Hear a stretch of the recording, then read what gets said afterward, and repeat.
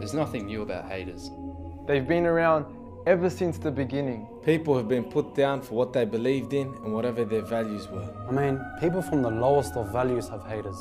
All the way to the best of people to have walked this earth. From Jesus, To Muhammad, peace be upon them both. They were called madmen, crazy people. they had haters too. He was called a sahir, a majnoon. Even to this day, names are still being called. Books are still being written. And films are being produced.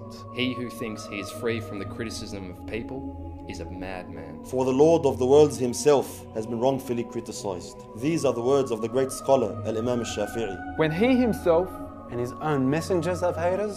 Then it's only natural that his religion will have haters too. But why? Why is Islam criticized so much? seriously.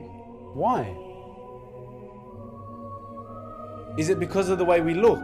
Even though our religion specifically teaches that the color of your skin, Your eyes? And hair doesn't make you better than anyone else. Is it because we look like we're all from the same country? Mate, I'm from Bondi, and I'm Muslim too. Muslims are from everywhere. Anyone can be a Muslim. Or maybe it's because of the way we dress. it's pretty comfortable, I must admit. Is it because of my beard? Is it because of my beard? All key men in history had beards. Look at Ibrahim. I mean Abraham Lincoln. Is it because of her hijab? But didn't Mary, the mother of Jesus, wear a hijab too? Is it because of how we treat our women? Although the Prophet Muhammad sallallahu alayhi wasallam said, the best of you in character is the best to his wife, and he sallallahu alayhi wasallam was the best to his wife. Is it because there's so many of us? Maybe that's because Muhammad, peace be upon him, was the most. Influential in all of history. The most influential person in history. Is it because it looks like we're trying to convert everyone? If you believed you had the most beautiful gift in the world, wouldn't you want to share it with everyone else too? But even still, I couldn't convert anyone even if I tried. after all, I have no power. Allah subhanahu wa ta'ala has all the power. This is why Allah subhanahu wa ta'ala says, لا إكراه في الدين. There is no compulsion in religion. Is it because of the language we speak? العربي مضايقكم في ايه؟ But we speak English too. I mean, this is English, right? Is it because of the food we eat? Halal food is simply to assure that the animal is treated with utmost mercy. From the farm to the fork. Is it because of the drinks we drink and the drinks we don't drink?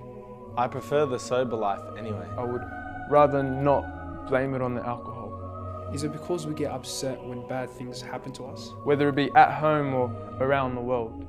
Just because someone is overseas doesn't mean he's still not my brother or she's still not my sister. If we don't try and fix their problem, who will?